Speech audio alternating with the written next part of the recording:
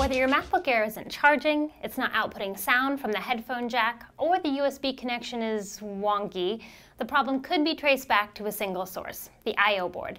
And because the I/O board is responsible for so much stuff, simply replacing it could save you from having to buy a whole new computer. Hi, I'm MJ with iFixit, and today I'm going to show you how to replace the I/O board in a late 2010 MacBook Air. If you own a 2011 version of this computer, the process is remarkably similar. But of course, you're still going to want to follow the step-by-step instructions in the repair guide on our site when you're performing your repair. We'll even link to it down in the description to make it easy. For this repair, I'm going to need a plastic spudger, a T5 Torx driver, and a MacBook Air pentalobe driver. Now, rather than using separate drivers, I'm just going to use our 54-piece bit driver kit because it has both the bits I'm going to need plus a ton more. I'm also going to use an anti-static wrist strap to protect my MacBook Air from any accidental electrostatic discharge during my repair, and a screw tray because it keeps all those teeny tiny screws nice and organized. Now I've got all of my parts and tools together, I can get started by taking out the 10 pentalobe screws that are holding the bottom case in place.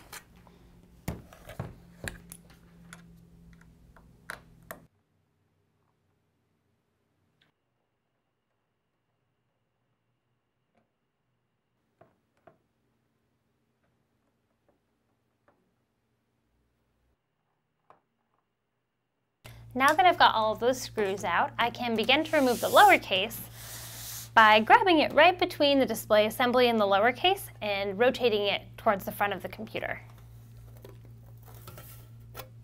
Now that the lower case is removed, the very first thing we're going to do is disconnect the battery. And really, that should be the first step in any electronics repair because we don't want any residual electricity floating around in there while we're doing our repair. To disconnect it, we're going to grab the little pull tab and pull it out parallel to the logic board. You don't want to pull out vertically because that'll break the connector.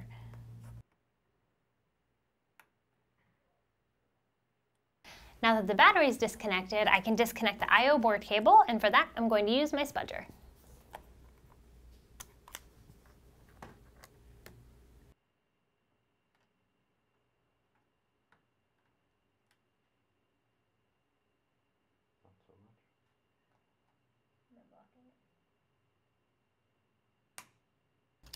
Now that the I/O board cable is disconnected, we have access to the fan cable that's connected via this teeny tiny little ZIF socket. I'm going to use the pointy end of my spudger to flip up the flap on the ZIF socket and then pull that cable right out.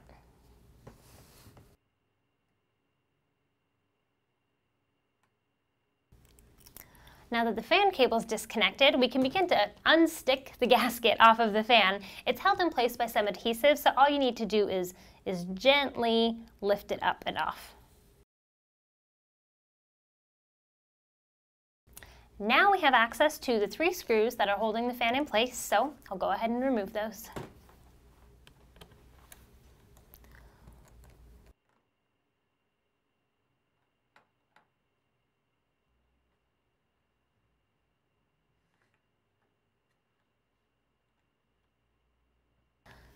Now that that last screw is out, the fan should lift out pretty easily.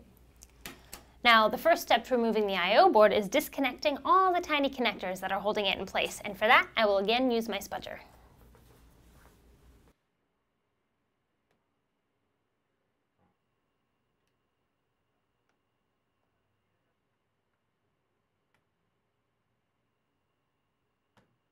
With all those cables disconnected, there's only one screw holding the I/O board in place, so I'll go ahead and remove it.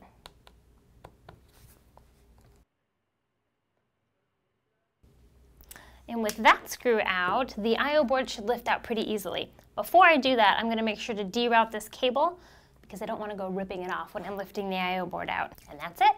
All I have to do is install my new I/O board and reassemble my computer. Of course, you can find all of the parts and tools used for this and many other repairs at iFixit.com. And if you run into any problems during your repairs, there are lots of solutions in the MacBook Air repair guide on our site. If you want to stay up to date with all of the latest teardowns and repair videos, be sure to subscribe to our YouTube channel, follow us on Twitter at iFixit, or like us on Facebook. Thanks for watching and happy repairing!